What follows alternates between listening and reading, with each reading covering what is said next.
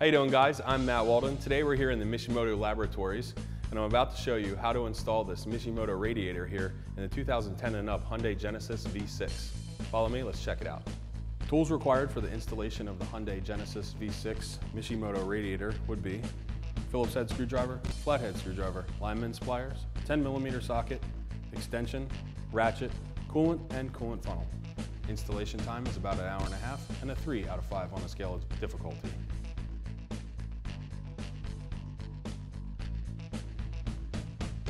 All right, before beginning any work on your car, make sure you're parked on a level surface. The e-brake is set and the car is completely cooled off. You don't want to be working on this thing when it's hot. Go ahead and jack it up, secure it on jack stands, and away we go.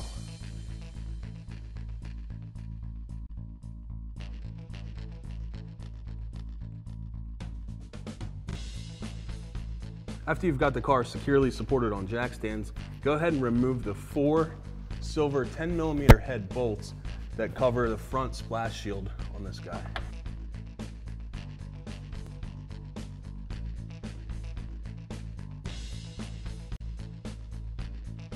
Now with the lower splash shield removed, you can locate the radiator drain plug and open it up by twisting it counterclockwise.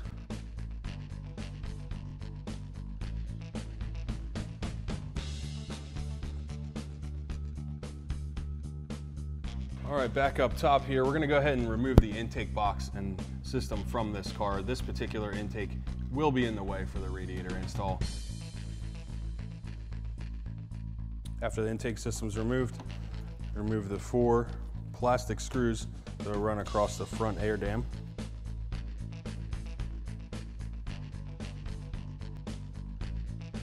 Next, remove the upper radiator hose by squeezing the clamps and moving them down the pipe.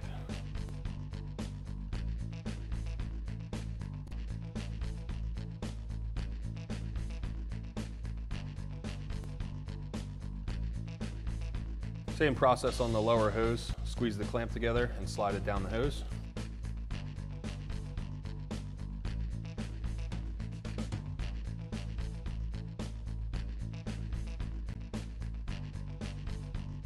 Next, we're going to remove the coolant overflow tank. And there's 2 10mm head screws that hold this on and 1 clip in the bottom of the fan shroud.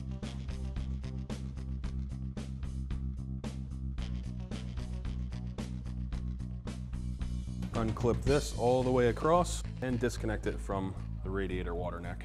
Next, to remove the fan shroud, we're going to unplug the fans and remove the 2 10mm head bolts that bolt it into the radiator. Now, some of you more savvy Genesis owners may have noticed that the trans-cooler lines on this particular radiator are not being used.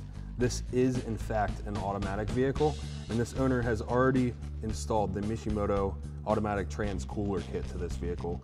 This will be required if your car is a V6 automatic. Remove the fan shroud by pulling up on it slightly, releasing the hooks on the bottom of the radiator, pushing it towards the engine for the time being. All right, we're almost ready to remove the radiator, but we have to remove the AC condenser bolts first.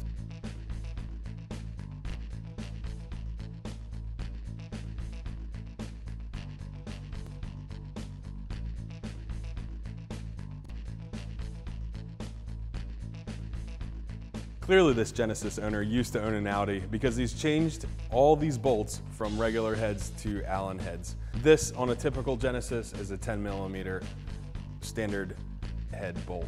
On this particular car, he's changed it to Allen's. Remove these 2, which is the upper radiator bracket, and the same on the other side. Remove the upper radiator stays, and you're gonna go ahead and pull the radiator out.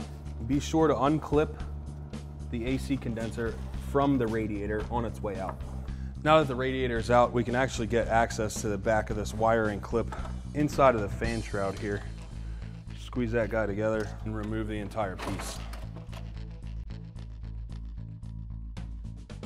All right, with both radiators out and side by side, the difference is clear that the Mishimoto is clearly better in cooling. And you can tell that not even in the car yet, because the core itself is about 3 times as thick as the stock core. Not only that, there's no plastic on the Mishimoto unit, and coupled with a lifetime warranty, that pretty much guarantees that you'll never have an issue with this. Before installing the Mishimoto radiator into the Genesis, you need to transfer the lower radiator mounting pegs from the OE rad over to the Mishimoto. Now that the bottom mounting pegs are on, we're ready to put this guy in the car.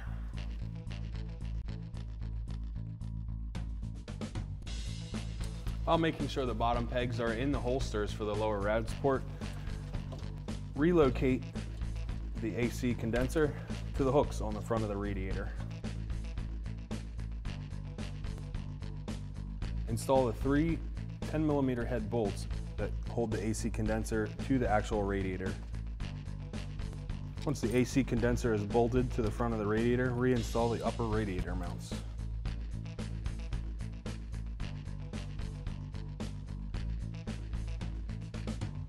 Get everything oriented properly and slide the silicone hose onto the connections. For our next trick, we're going to install the lower hose now.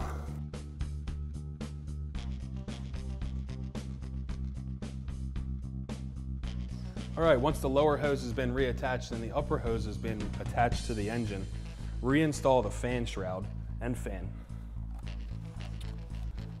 The lower points on the fan shroud will clip directly into the radiator while the upper points bolt in.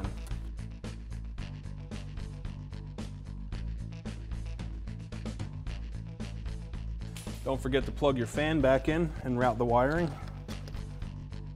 And once the fan shroud is in, we can complete the installation of the upper radiator hose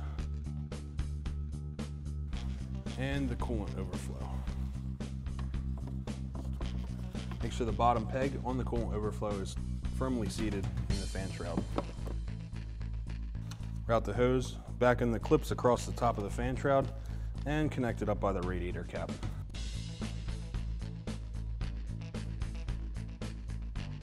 For our next trick, we will reinstall the front air dam.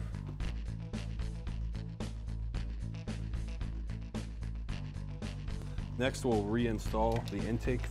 If yours is equipped with the stock airbox, installation may differ slightly from the referenced video.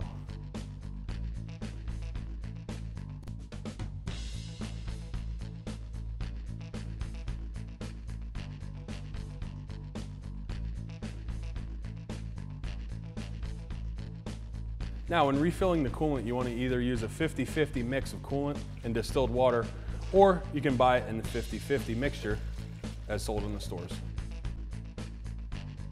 Now, before you go ahead and start it up, make sure you turn the heat on high and make sure all the air bubbles are out of the system before taking it for a drive. Make sure you have solid heat coming out of the vents. This is Matt Walden signing off. Enjoy your Mishimoto products.